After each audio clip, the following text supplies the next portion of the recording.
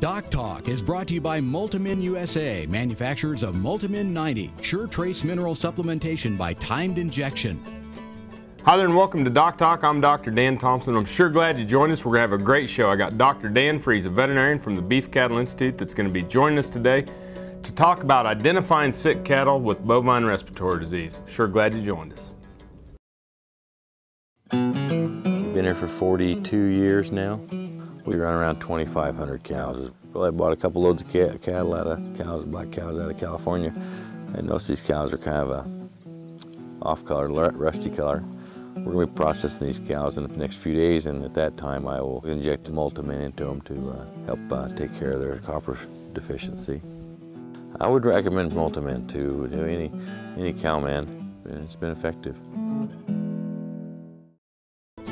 This segment is brought to you by Double D Family Mat Shop. Injured livestock could mean injured profits. Protect yours with no-slip mats from Double D Family Mat Shop. Welcome to the show. I'm Dr. Dan, and I'm joined by Dr. Dan Fries, who's a veterinarian here at the Beef Cattle Institute at Kansas State University's College of Veterinary Medicine, and sure glad you joined us. Thank you, Dan, and glad to be on the show again. It's always fun to have you. Somebody with a lot of real-world experience. You know, you had your own practice and feeding facility, and for 8 to 10 years, well, longer than that. But yeah. A lot of experience out there. But you also have training as a veterinarian, and some of the stuff that you're doing here at the veterinary school. Thought it'd be good to kind of have a discussion about what bovine respiratory disease is and how it's set up. Well, that's I think a great topic to discuss, especially this time of year where we've got lots of calves coming into feed yards. Cattle that are higher risk for respiratory disease are typically younger. Yeah, let's just start out with that. Let's just talk about when you're going to put a risk on cattle. High risk and low risk. High health risk or high morbidity rates versus low morbidity rates. Which cattle are you lumping in this high risk group? Cattle that have been under a lot of stress, so we've hauled them a long ways. Cattle that may have not seen a vaccination prior to coming into the feed yard. Maybe they've just been weaned. Those kind of cattle. Co-mingled, lighter weights. Lots of different, Those kind of cattle are typically the cattle that we see a lot higher risk for. And those are the ones that I would, and our lower risk then would be those ones that are coming off of wheat pasture, grass traps, know where the bunk is. Out of the Flint Hills or the Sand Hills or those big one source group type of cattle. Cattle that have been weaned. We have well-managed cattle versus what we call mismanaged cattle. Correct. Okay, so high risk and low risk. So when those cattle are coming in, is that one of the first things that you're doing when you're thinking is kind of gauging the risk of these? We assess the risk of those cattle, and it helps us determine how much we want to watch them, how often maybe we ride pens, how we handle them on arrival, just some of those things, and it just gives us an idea as to what our risk is and how likely we are to have a problem with high pull rates and cattle that are not going to eat well or things like that. Yeah, and so I see that the management step up, immediately on these cattle that we recognize that are going to be higher risk coming in. So when we get down to it, what are some of the things, when cattle come off the truck, what are some things you're recommending?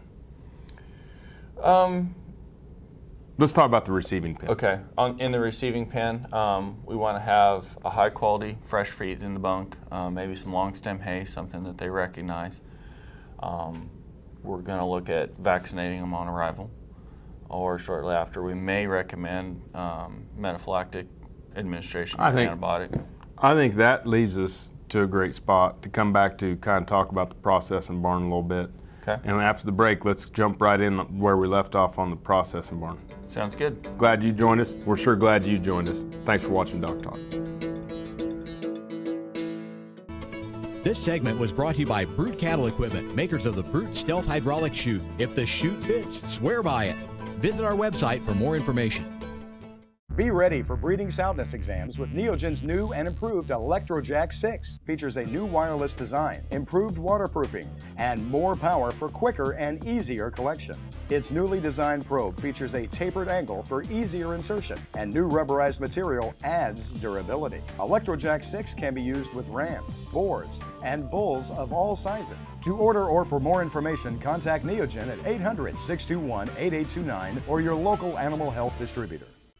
Got cattle? Rotomix manufactures a complete line of energy-efficient rotary and vertical feed mixers for feedlots, beef production, dairy, and cow-calf operations. Our mixers are available with the patented Generation 2 staggered rotor, the industry standard for feeding wet rations that include wet distiller's grain. Made in the USA, Rotomix mixers are designed for feeding performance that American cattlemen and dairy producers have come to expect. Rotomix, proud to offer a better mix in less time using less fuel.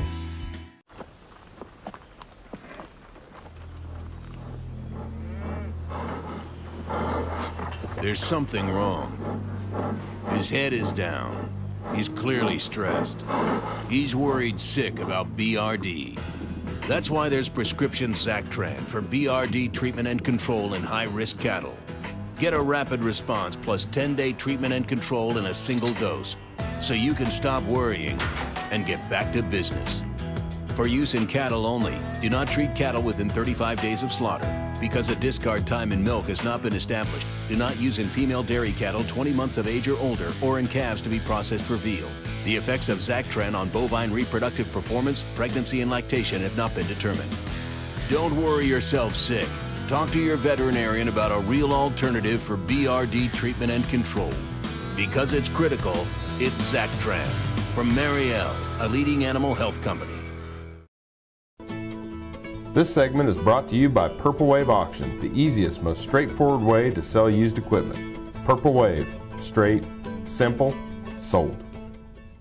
Hi there and welcome back to DocTalk. Dr. Dan Thompson here with Dr. Dan Fries, Dan Squared today, on the show. And we're talking about Dr. Squared, Dan Squared, and we're talking about high-risk calves. We're talking about identifying sick cattle. We're talking about some management of these high-risk calves in the yard, which as the more high-risk calves you have, the higher risk your low-risk cattle become, because you're spending all your time with these cattle. And so we talked about the processing barn. What are some things, let's bounce it back and forth, some things that we do differently on high-risk calves when we process or run them through the chute on arrival versus low-risk cattle? Well, we may select vaccines differently. We may add a metaphylactic protocol or add an antibiotic to everybody, in part due to the difficulty of identifying sick cattle in a pen. It reduces the morbidity. It allows us to treat cattle that are sick that we can't identify visually, and reduces the risk of those cattle, and especially compared to if we had done nothing at all. I think it's important, you know, first of all, you and I both agree, always work with your local practitioner. Absolutely. Make sure you draw up, you know, the veterinarian knows your farm, they know your cattle, they know your labor, they know your facility, they know how to help you manage the health risk of these cattle. And when you're picking out, now, metaphylaxis is a term that's used quite often, but, you know, what exactly is metaphylaxis? It's basically you select an antimicrobial product and you apply it to across the group on arrival. On arrival. Okay. Some cattle could be sick that don't show clinical signs. Correct, and that's where a lot of the benefit of that kind of protocol comes into place, is where we are actually treating sick cattle that we can't identify. I've heard it said in feed yards and all the veterinary meetings we go to, that metaphylaxis will reduce your morbidity 50%. That's a nice rule of thumb. So if you're going to have 30% morbidity using metaphylaxis, you'd go to 15%. Yep. And so depending on whether you're trying to harvest and other things that you're trying to do, harvest corn or soybeans and sorghum while you're bringing in high-risk calves, this might be a management tool to free up some labor and reduce your risks. Decrease morbidity, decrease mortality. Yep. Okay, now, sick cattle and moving these cattle out into the home pen. You know, what's your number one, if you had one thing that you could look at in a calf to identify one that's sick, what would it be? I'm not sure I would probably put time together and say it's to depression and gut fill. Okay. So cattle that don't eat get sick, cattle that get sick don't eat. Gotcha. So, and that would be mine too. I'm always looking for those Gant calves, the ones, there's something just, either they're not competing or they're sick. And something's not right, they're not getting groceries. Yep, exactly. And so those cattle are higher risk, they're more likely to get sick, they're more likely to be sick. And so we're wanting to identify those cattle and bring them back in, do a little further diagnostic, take their temperature, look at them, maybe give them a antimicrobial. Let's come back and talk about pen riding after the break, and let's talk about identifying those sick calves out in the pen. You're watching Doc Talk, and we're really glad that you joined us today. Valley Vet Supply is devoted to providing information and professional quality products at reasonable prices. Valley Vet Supply. Beef producers need a practical choice when antibiotic therapy is required. More than ever, they are reaching for non-prescription Noromycin 300LA from Norbrook, specially formulated to produce sustained antibiotic blood levels up to 4 days in cattle. Noromycin 300LA delivers economic, broad-spectrum disease management for pneumonia, shipping fever, pink eye, wound infections, and foot rot. See for yourself why Norbrook's Noromycin 300LA is the practical choice for your herd. Hi, I'm Kevin Ochsner, host of NCBA's Cattleman to Cattleman and Colorado Rancher. Join me each week as the National Cattlemen's Beef Association brings you the latest updates in industry information and market news. Plus, each week we provide important educational information and features on cattlemen from across the country just like you. And we can't forget our favorite cowboy poet, Baxter Black. Join me for NCBA's Cattleman to Cattleman, debuting Tuesday nights at 8:30 Eastern, right here on RFD TV. Here in Dallas, we're proud that our vehicles use an advanced biofuel called biodiesel. It's made from renewable resources like soybean oil, canola oil, even recycled cooking oil. This year, biodiesel will displace almost 1 billion gallons of fossil fuel nationwide. Our air is cleaner, our economy is stronger, and America's more energy independent. It's working here, it can work in your community. Biodiesel, America's advanced biofuel. The Kansas State University College of Veterinary Medicine is a leader in food animal research and education. Our researchers are constantly expanding the knowledge of animal health and food safety. Through the Veterinary Health Center and the Kansas State Veterinary Diagnostic Lab, we provide practical services for animal producers. Home of the Beef Cattle Institute, the college is committed to animal welfare training and research. The Kansas State University College of Veterinary Medicine, knowledge and service for the future of animal production. Got cattle? RotoMix manufactures a complete line of energy-efficient rotary and vertical feed mixers for feedlots, beef production, dairy, and cow-calf operations. Our mixers are available with the patented Generation 2 staggered rotor, the industry standard for feeding wet rations that include wet distiller's grain. Made in the USA, RotoMix mixers are designed for feeding performance that American cattlemen and dairy producers have come to expect. RotoMix, proud to offer a better mix in less time using less fuel. This segment is brought to you by Norbrook Laboratories, manufacturers of Noromycin LA, Normectin Plus, 1%, and Poron, the practical choice for your herd. Welcome back to Doc Talk. I'm Dr. Dan Thompson here at the College of Veterinary Medicine at Kansas State University. I'm joined by a veterinarian here at the Beef Cattle Institute, Dr. Dan Fries. And it's been a pleasure to have you on our staff here at the BCI. Do a lot of good things, teaching a lot of students, meeting producers, practitioners. It's been a lot of fun. It's been a lot of fun to be back here at K-State. And, you know, we're talking about sick cattle. Yep. And when we left, I kind of was pinning you down on one or two things, but really the DART acronym has something that we've used as veterinarians or feed yard pen riders and cattle managers for years. What does DART stand for? It's a great little teaching tool. Depression, anorexia, respiration, and temperature. So this is for a calf that, if you want to know the acronym for bovine respiratory disease clinical signs, we're using DART. Very much. All right. Yeah. So let's go through them. D, depression. Depression. What's a depressed calf look like? If they're standing, they're going to be standing head down. Typically, I would describe it as a calf with its head lower than its back, so you're going to see the head down. Ears may or may not droop. Dull eyes. Dull eyes. Not going to be paying attention to you as you enter the. Everybody else is paying attention to you, and that one's not. That kind of thing. Off by itself. Off by itself. Maybe at the back of the pen. They're kind of like me. Up eating. When I get sick, I just want to be by myself and get those calves. You'll see them standing off by themselves. Yep. Anorexia. That's what we talked about before. But what is anorexia? Anorexia is just a lack of appetite or a lack of feed intake. And in a calf, we see that a lot as you look at the calf behind the ribs, they'll be sunken in behind the ribs in that flank area. They won't have a lot of gut fill. They won't have a lot of feed in them. And they will just look thin and hollowed out, maybe a little dehydrated. So we're looking for a depressed calf that's off feed, and then we bring in the R. The respiration. These calves are going to be coughing. They're going to be breathing faster. If you think about an animal that has pneumonia, which is what respiratory disease is, you can't breathe as well. You don't have as much oxygen exchange, and one of the ways the body tries to compensate is you breathe faster. And also, when you get in those times of heat stress with respiratory disease, the calf cools itself through evaporative cooling and respiration, and we knock out 25% of that air conditioner. We've knocked out a problem. All right. So rectal temp, normal rectal temp in a calf is 105 to 103.5 degrees Fahrenheit. So, what's your cutoff for when you're temping these calves? Is it 103.5? I hear it's 104. Different people saying that abnormal is different for different cattle, but what's something that you use as a gauge for rectal temp? 103.5, 104, sometime in there. Depends a little bit on our environmental conditions.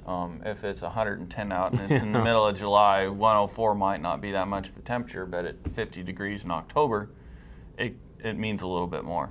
So, but a lot of times these cattle that have good, have a respiratory infection set up will have a pretty good temperature. After the break, we're going to wrap up with Dr. Freeze on clinical signs of BRD.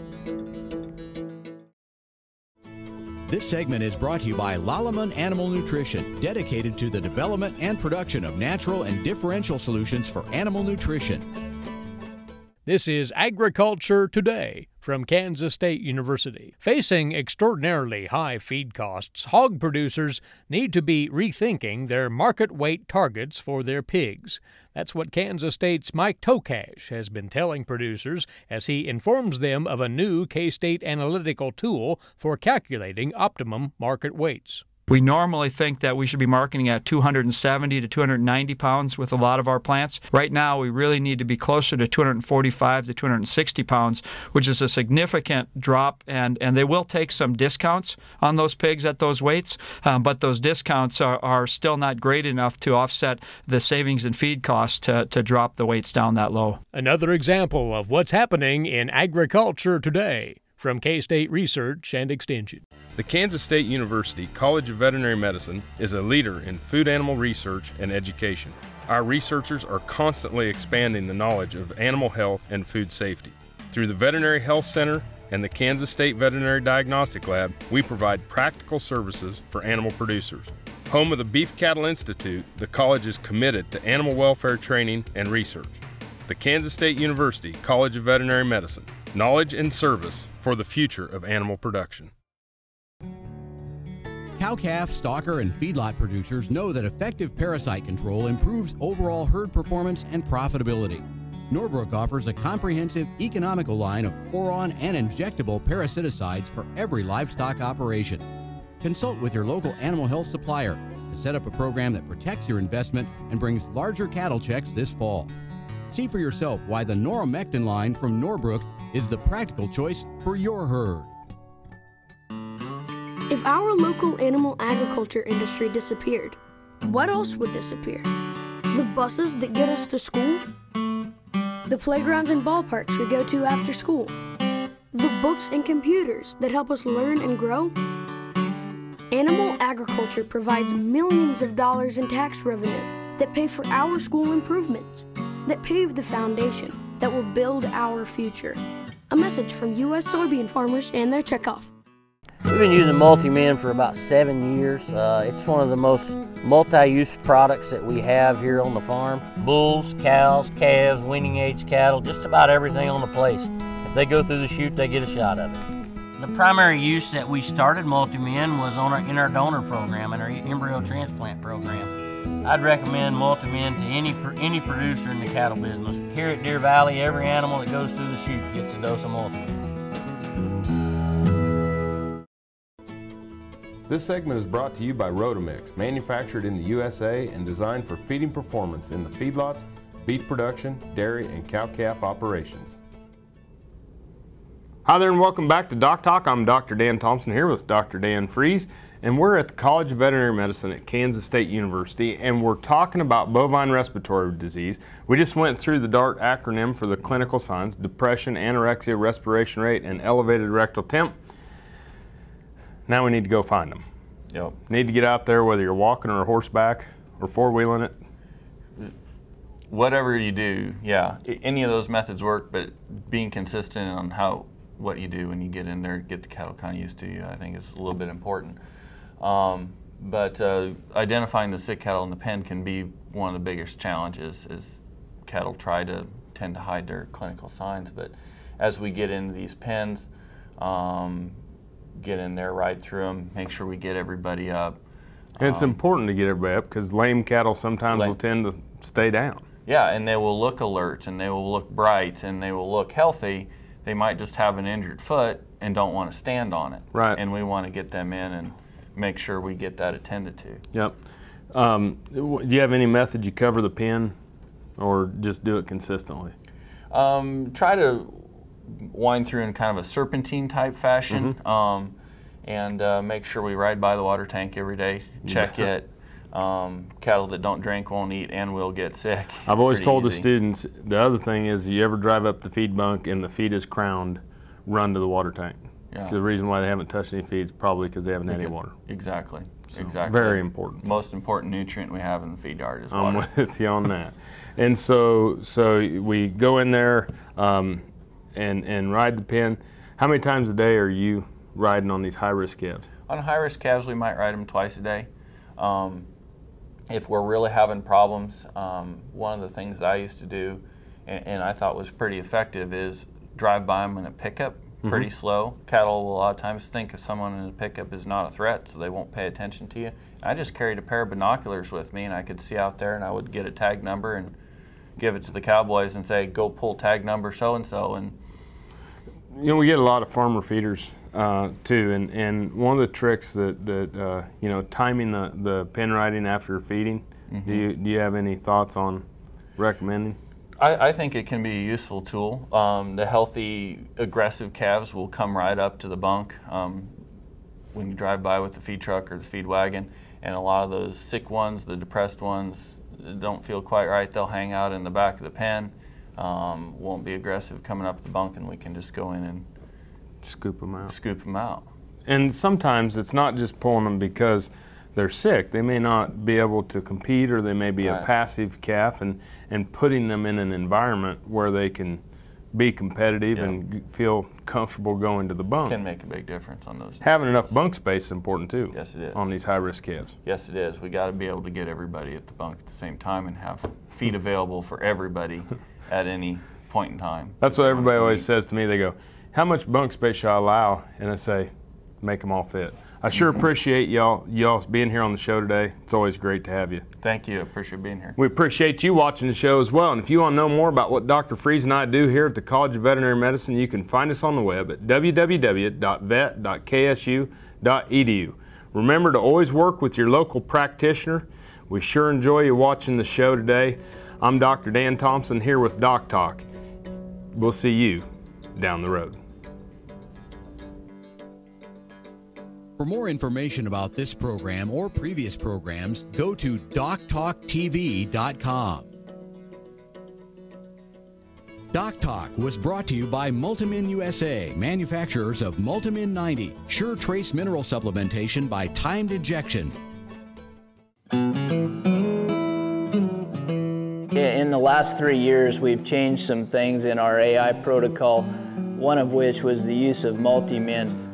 We've seen a significant increase in our AI pregnancy rate.